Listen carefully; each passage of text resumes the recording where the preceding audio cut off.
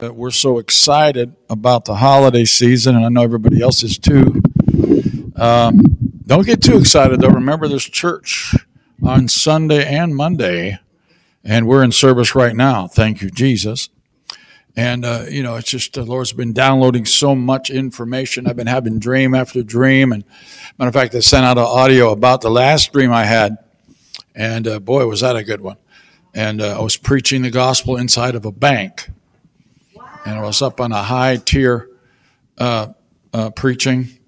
And Diane was there, and we were having a good time. It was packed, but everybody was separated. They were like COVID separated. And it was just full. What does a bank have to do with anything? Well, I sent out a video and told you what that meant. The bank simply means that we're always in the working out of the inheritance of Jesus Christ. And we all have an account in Christ when we're born again. And so we learn to pull and we learn to download things from our bank. Matter of fact, we're not just in the bank, we own the bank. In Christ, we own all things. And we've inherited, we're co-heirs with Christ, so we are cooperating with him in divine fiduciary and divine alignment and divine assignment to become rich. Isaiah 1:19 in the Living Bible. If you'll simply obey me and just be willing, he said, I'll make you rich. I'll make you rich. So rich is rich. And so we just need to simply obey and adhere to and do the things that he wants us to do. And they're all the things we need to do are revealed in God's Word. God's Word is wisdom. And he reveals it to us day by day as we grow in him, as we grow up in him. See, a newborn child doesn't know anything about the bank. You've got to grow up and mature in some things before you can understand that there are savings in the bank and that you can actually put things in the bank, store things in the bank that are of value, and you can withdraw things. And, this world gives you interest at times, a very low, meager amount of interest, 3%, 2.5%, maybe 5% if you're fortunate. But in God, there's a 30-fold, 60-fold, 100-fold, and matter of fact, an unlimited amount, infinitum. In terms about every item we deal with, there's an infinitum of blessing if you can believe for it. And how do we get to that? How do we grow up in that? How do we receive in that genre? And how do we make it happen? Well, let me give you some scriptures to kind of give you a context about how this is done. And the first one I want to go to is Titus 2:11. It says, for the grace of God has been revealed. Everybody say the grace of God has been revealed. So this past tense, it has been revealed, bringing salvation to all people. That's in the NLT translation, bringing salvation to all people. Amen. And so, that goes right along with Psalm 118:24. This is the day the Lord hath made. We will rejoice and be glad in it. Amen. The Lord save us, we pray. We beseech thee, O Lord, send now thy prosperity. Send now thy prosperity, Lord. We rejoice in you. We're glad in you. Amen. And if you follow that video that I sent up, by the way, you can see that video. If you haven't seen it yet, you can go to Stephen Koya Sterling on YouTube. Stephen, three words, Stephen Koya Sterling, and it's right there. It's called My Dream. And it talks about how we need to praise and worship God when we're sitting in the bank of heaven. How do we withdraw? By praise and worship and thanksgiving and rejoicing and being glad. Hallelujah. And you can receive all that is in the bank for you. We're sitting right in the bank. We're actually owners of the bank. We're entitled to everything the bank is holding. The bank of heaven is holding. Praise God. That's what came through in the dream. And in order for you to even know that you're sitting there, you've got to receive Titus 2:11. The grace of God has been revealed that bringeth salvation to all people. And you can't download it unless you know that by grace you are saved through faith. And that not of yourselves. It is a gift of God. It's a gift of God. So grace is a gift. It's something given without restriction, without restraint. And it's not something we earn. A gift is just given. And faith worketh by what? Love. Yes. And grace is what made it possible for you and I to receive what Jesus has to offer. Since he died and went into hell, came, rose from the dead, and he's been seated in Christ, and we're seated there with him. We're dead in the water without grace.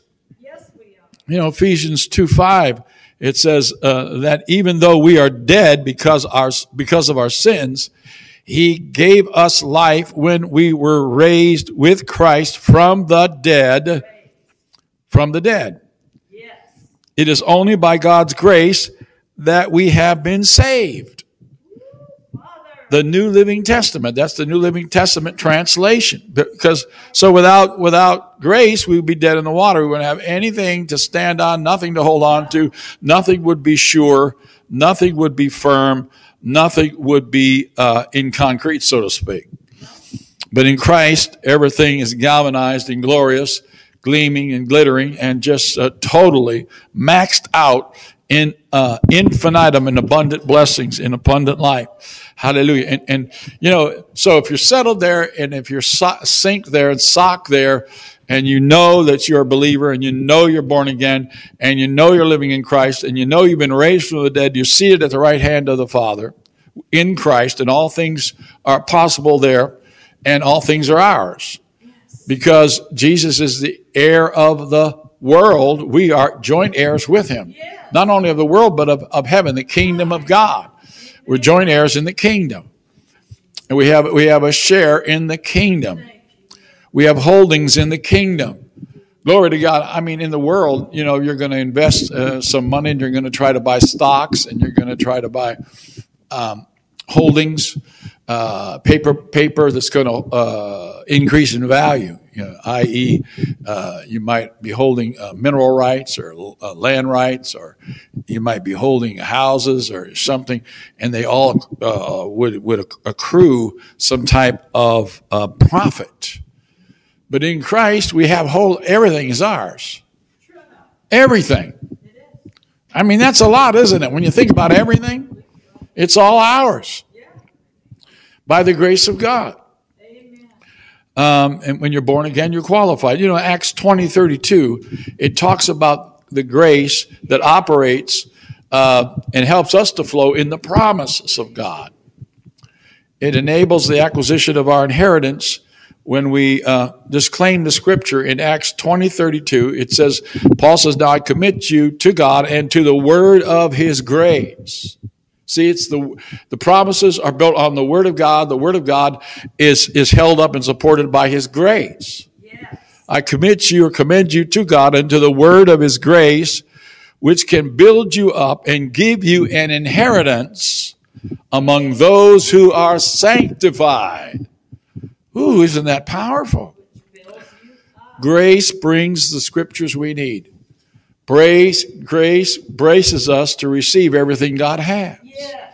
Grace allows the funnel of the fluidity and of the prosperity and of the flourishing of God's word to come into or cut into our life. Exactly what we need when we need it.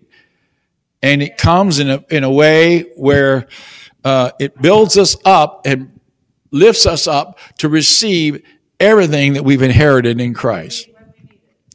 Amen. So it's the word of God that operates by grace. It's the word of his grace. Acts 14:3. So they remained for a long time, speaking boldly for the Lord, who bore witness to the word of his grace. There it is again. Look at that.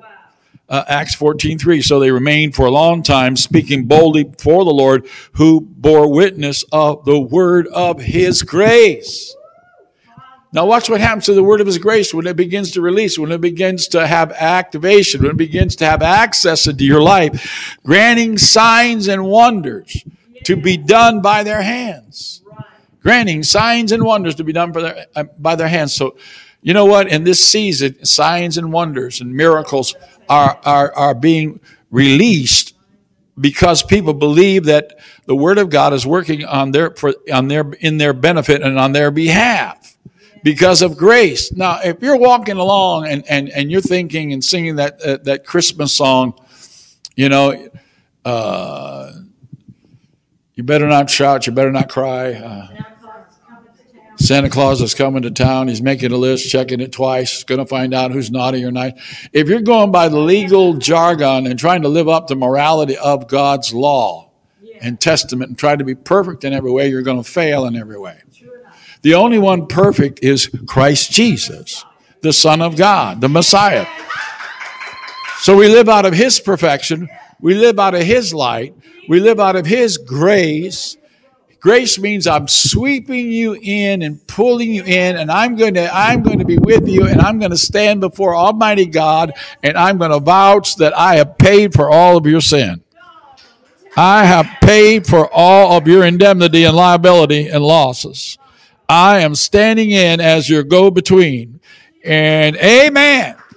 Everything Jesus receives, he said, I am going to pull it down, and I am going to distribute it to you that believe and receive from me.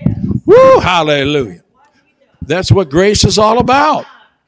But a lot of people can't receive grace because they'll never get to the place of humility where they can have it, because they're so heady, they're so spiritually proud and arrogant, they're so high-minded, there's no room for Christ to give them anything because they're taking up all the space. You know, and there's no room for grace. You know, the word care is in grace. He wants to care for us. God never intended us to carry the load. God never intended for us to make the grade and for us to do the heavy lifting. He never intended for us to be the boss. Amen. He is the Father. We are his children. He is the shepherd. We are his sheep. Praise. You know, I like this scripture in James 4:6. He says, but he gives more grace. Everybody say he gives more grace. He gives more grace. Therefore, it says God opposes the proud. Look at that. He's in opposition to the proud, to the independent mind, to the secular mind. To the mind will not acknowledge him. To the mind is not even contemplating him. For the mind is not even churching with him, fellowshipping him. God opposes the proud, but gives grace to the humble. Everybody say, I receive grace right now. If you want to flow in his fullness, you can't go by your own merits. You cannot go by your own morality. You cannot go by your own way of earning things. We're so used to having to earn everything in life. We're taught that way since we were children. We have to earn. We have to go to high school. We got to go to college. We got to go to after the 4 years, go into more college, and we've got to train, and work, get loans and get all kinds of help financially. And, then take out a mortgage and then buy a car and a loan and then all those loans and mortgages prop us up and having to pay out for education as we go along. A lot of doctors are not that rich at all. And they spent their whole life getting educated. But I like what it says in John 1:16. If you can catch the finer points of what I'm trying to say today and begin to flow in that stream. Get in that cadence. Get in that rhythm. Get in that expose. Get in that animation. I guarantee you can get anything from God that you desire to have. Did you hear what I said? You can get anything from God that you desire to have as long as you're abiding in him. In John 1:16, it says, from his fullness we have all received grace upon grace. Look at that. John 1:16, from his fullness. Everybody say from his fullness. From his fullness. How many would like to receive from his fullness? Yes, sir. Now, I mean, if you're going to ask, you might as well ask largely. Even Jesus said that. You have not because you ask not, Yes. From his fullness. Ask that you might receive. He says that your joy might be what? Full. God wants you to have fullness. Yes, he does. And it comes by adhering to and receiving. A lot of people can believe, but they can't receive. A lot of people can believe God, but when it comes to receiving for themselves, they can believe for everyone else. True. But when it comes to their own personal life, they will, for some reason, there's a block, there's a hesitation, there's a reservation. There's something that will not accept the fact that God wants them to receive. But I'm telling you, if you could just say, I receive, I believe, and I receive. We need to receive him as whatever we need him for. Instead of just receive him as your personal savior, receive him as your personal healer. Receive him as your personal banker. Receive him as your personal deliverer. Receive him in every area that he is. All the faces of him. Receive all the traces of him and all the goodness of him and all the greatness of him and all the God of him. Hallelujah! John 1:16, for from his fullness we have all received grace, one grace to another grace. That's what it's saying. Grace to grace. One grace after another grace after another grace after another grace. So what we do is we go from faith to faith, strength to strength. We go from glory to glory. We go from grace to grace. It's all him. Everybody say it's all him. Thank you. He doesn't run out of grace. You know, and whatever you want in life, you've got to say it's coming by grace. You know, the word ace is in grace. When you pull up grace, you pull up the ace. You know, grace, ace, care. Race is in grace. It's for every race, color, creed, and gender. Praise God. Anybody can receive. 1 Corinthians 15:10 says, by the grace of God, I am what I am. By the grace of God, I am what I am. So you could say, by the grace of God, I am rich. By the grace of God, I am well taken care of. By the grace of God, I am fulfilled. By the grace of God, I am totally satisfied. By the grace of God, I'm totally healed. By the grace of God, I'm well. Hallelujah. Glory to God. Anything after I am is yours. By the grace of God, Paul says, I am what I am. There it is for you. It's a carte blanche. It's an open check. You talk about faith, you got to believe in grace first. If you don't believe it's yours, faith won't do any good. Faith will not do you any good if you don't believe it's yours. He that believe must believe that he is, and that he is a rewarder of them that diligently seek him. You can believe all day long that he is. You can have faith to believe for anything, but until you believe that he will reward you. And that's where grace cuts in. We got to get out of this mental mindset that we have to earn it. For some reason, we have to be good enough. For some reason, what we do, we've got to be certain at a certain level, at a certain gradient on a particular day to qualify. Just believe in grace. Grace is already preset and qualified you. I mean, I get letters in the mail all the time. It says you're pre-approved for a loan of $10,000. You're pre-approved for this credit card with, 5% interest or 3% interest. We've got you pre-approved for a housing, a building loan. And, you're pre-approved for this and pre-approved. Listen, grace approves you. You're approved to receive anything God is and God has. Glory to God. And if you don't believe that, and look at Hebrews 4:16, it says, let us then with confidence draw near to God. Everybody, confidence and grace flow seamlessly together. Yes. Let us then with confidence draw near to the throne of grace. Did you know there's a throne of grace? Yes, sir. Grace is that imperial. Grace is that profound. Grace is that king-like that it has a throne. Yes. Did you know that? Grace has a throne, and that's where all grace comes from. Yes. Let us therefore with confidence draw near to the throne of grace that we may receive mercy and find grace to help in the time of our need. Amen. Glory to God. In the time of our need. Thank you, Jesus. Thank you, Lord. Woo! Hallelujah. Hallelujah. You know, I like what that psalmist said in Psalm 90, verse 17. He says, let the beauty of the Lord our God be upon us. Let the beauty of the Lord our God be upon us, and establish thou the work of our hands.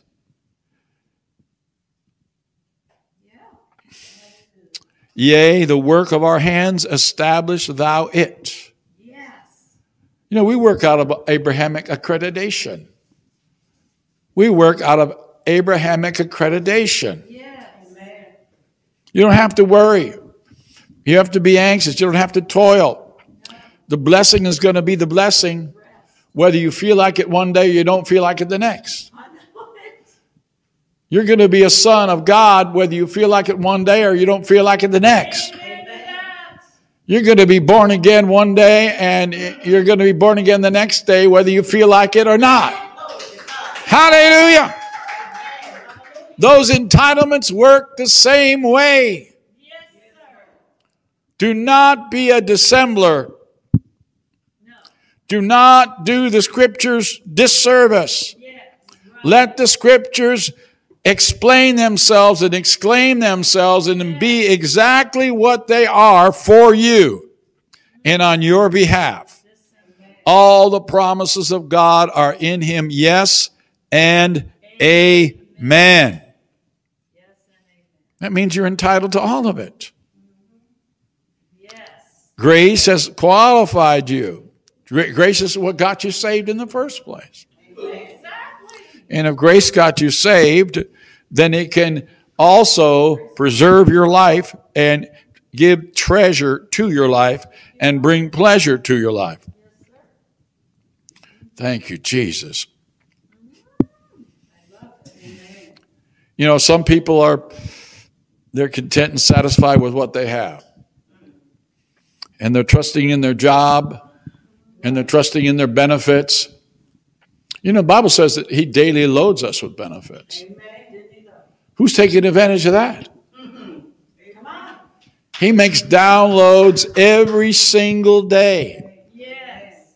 Loads us down with benefits. I have a lot of people say, I got this job, I got these benefits, I got dental, I got health insurance, I got this and that, I got government help. Fine. But you know what? God is the one that will preserve your life. He is your healer. He brings health to you, strength to you. God has a benefit package out of this world. You cannot work by feelings.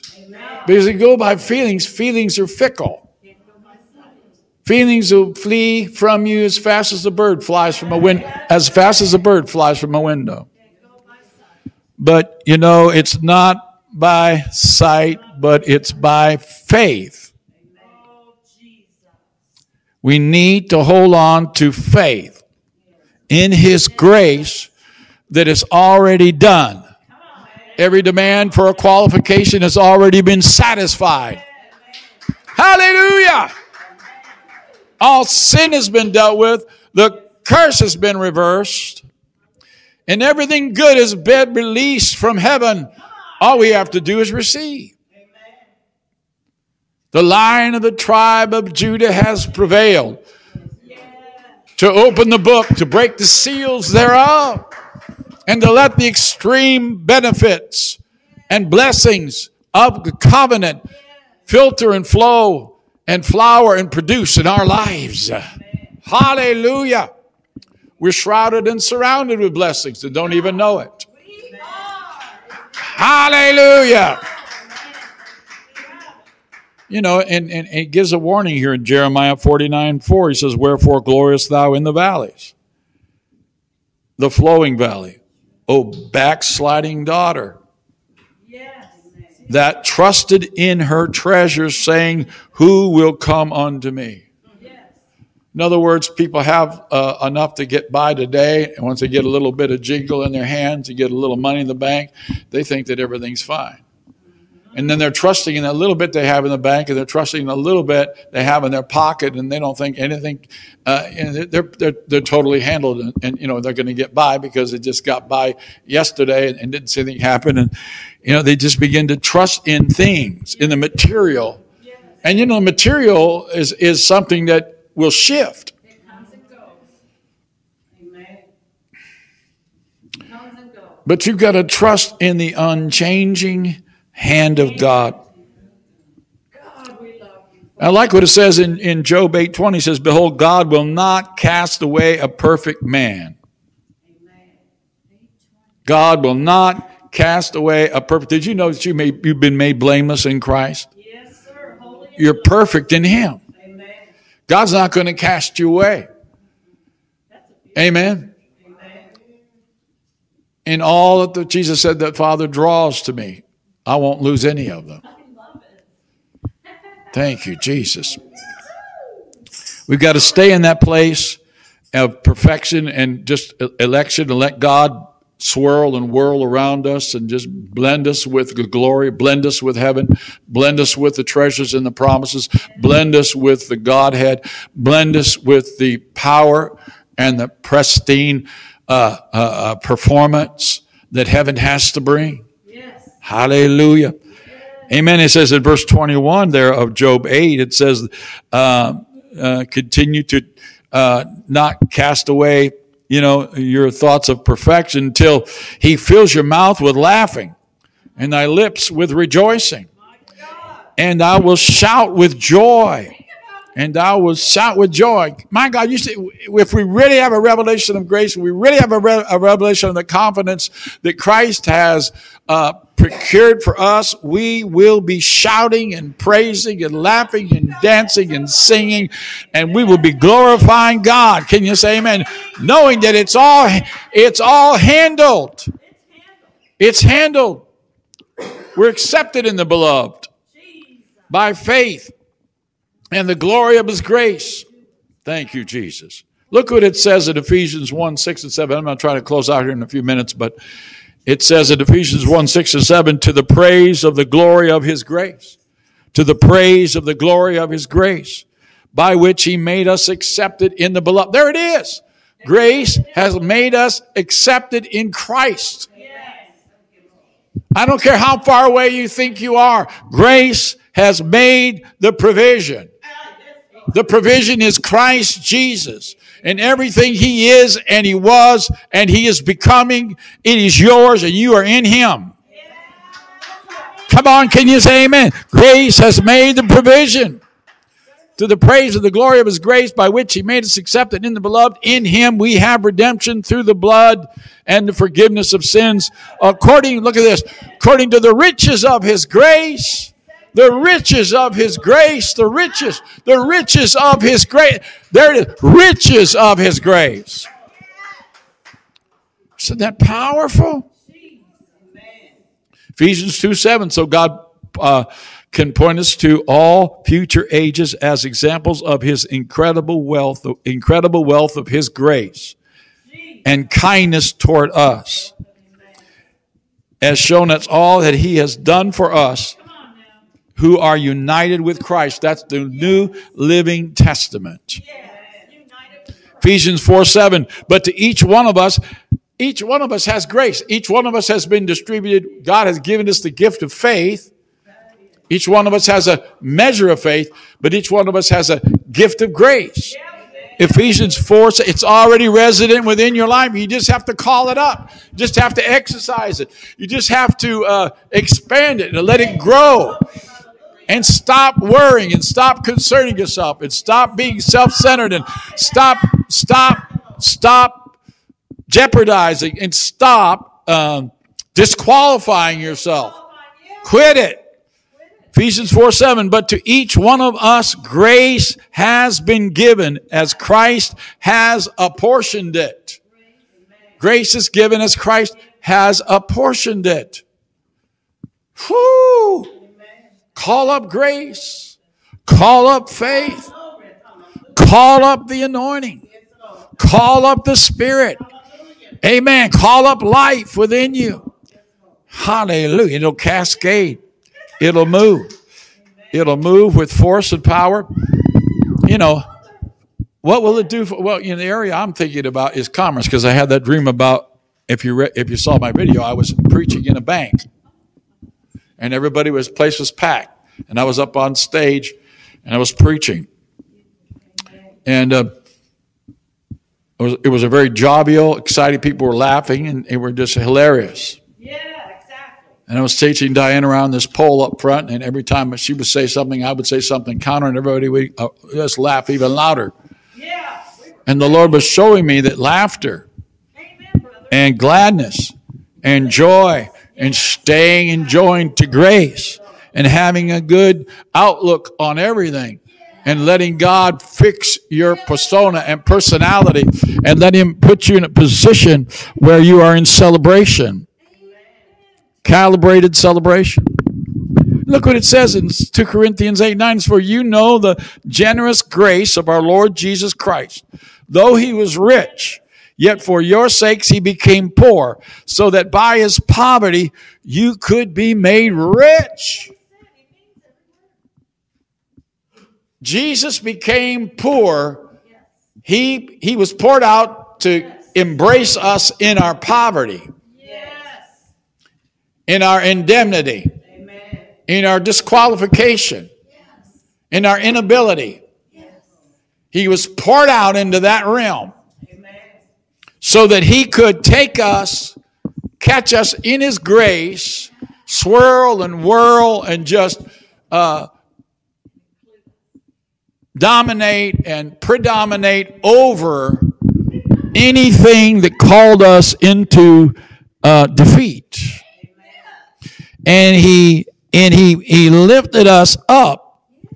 Though He was rich, yet for our sakes He became poor, so that by His poverty we could become rich.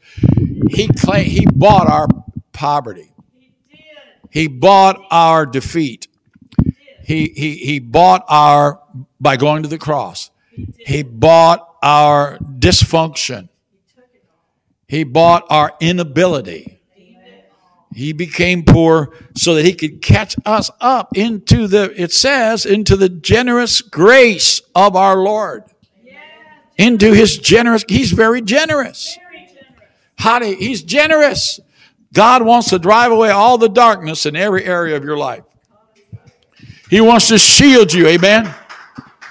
He wants to shield you from all forms of deception. He wants to illuminate truth within your understanding. He wants your eyes of your heart to be open and to be clear. He wants to take away from you all the powers that do not originate from the blessing. And He wants you to inherit all things.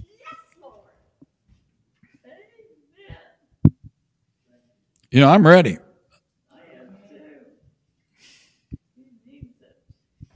I mean, you know, it's all there for the taking. You just got to stop shooting yourself in the foot.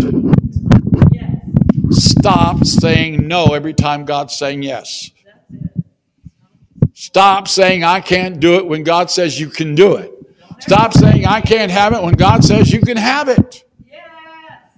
You know, Colossians 1:26, we just got to understand the mystery. The mystery which has been hid from ages and from generations, but now is made manifest to the saints, to whom God would make known what is the riches of the glory of the mystery among the Gentiles, which is Christ in you, the hope of glory. Christ in you, the hope of glory.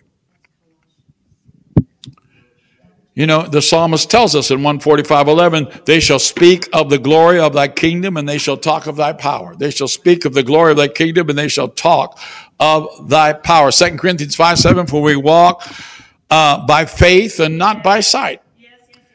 Walk by faith and not by sight. I mean, it's all there. And you say, well, God, you know, I've had so many setbacks. I've had so many things that's happened. I have so much history. Things have been so bad. I have a pattern of failure. It's in my genealogy. Seems like I can't get away from bad things. Seems like I always lose and always barely getting by. Well, listen, what you need to do then is to just realize 2 Corinthians 9:8. 2 Corinthians 9:8, God is able to make all grace abound to you. God is able to make all grace abound to you.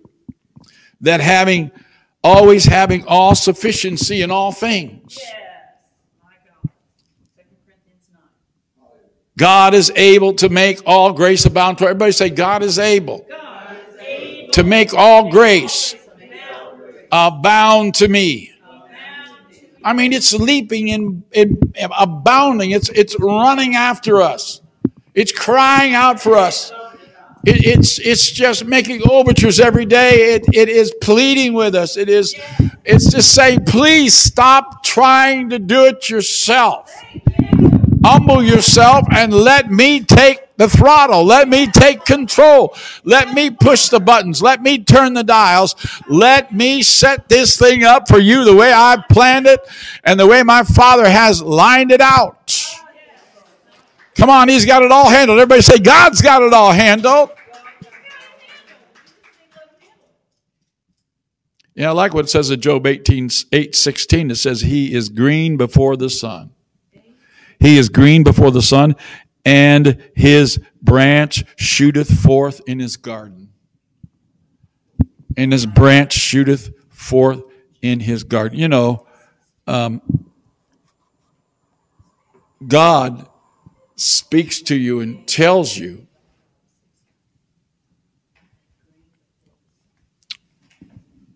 that His word, He sent His word, and it accomplishes that which He pleased, and it prospers in the thing where He sent it. God sent His word to you, and you became born again. And now you are an heir of Christ. You should be clear and aware that God is moving you to the highest possible places of blessing.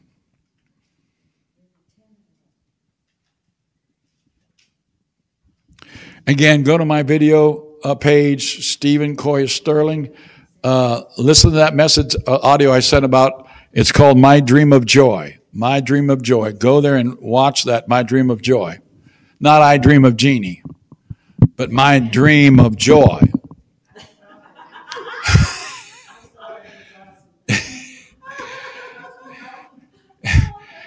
You don't have to go to the slot machine. You don't have to play the lottery. I mean, the lottery doesn't even have, it's a tip of the, I mean, I think the Powerball's $750 million, $1 million, $750 million right now. That is nothing. That is absolutely nothing when it comes to what God transacts in terms of His universes in the cosmos that He's created.